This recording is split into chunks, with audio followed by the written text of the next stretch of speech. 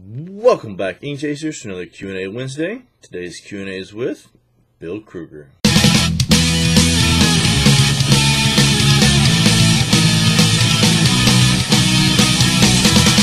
Krueger was a pitcher for 13 years in the majors, starting in 1983 with Oakland. He played with them until 1987, then went on to play with the Dodgers, Milwaukee, Seattle, Minnesota, Montreal, Detroit, San Diego, and then finished his career in 1995 back with Seattle. He ended his career with a 68-win, 66-loss record. He had 1,194 and one-third innings pitched, 301 games, 639 strikeouts, and a lifetime ERA of 4.35. Alright, he did fill out the questionnaire, but did not sign nor date it. So let's get right to these questions. Number 1. What was your favorite stadium that you have played in? Wrigley Field.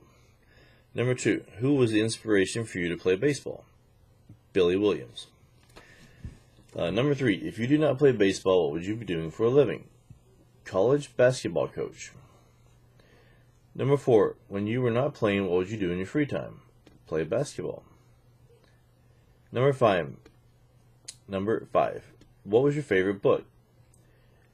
Heir to a Dream, Pete Harvick's story.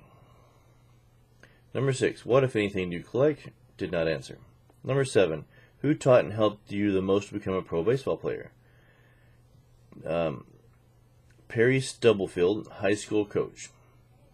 Number 8. What was your favorite team that you had played for? Minnesota Twins. Number 9. Who was or is your favorite baseball player? Billy Williams. Number 10. What was your most memorable game?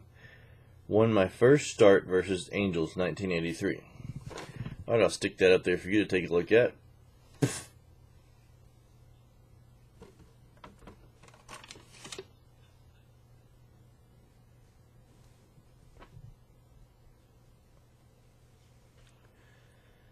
Alright, that's the Q&A for today. As always, check back next week for the next Q&A. Check my playlist for any of the previous ones. And like, comment down below, subscribe. Thank you for watching.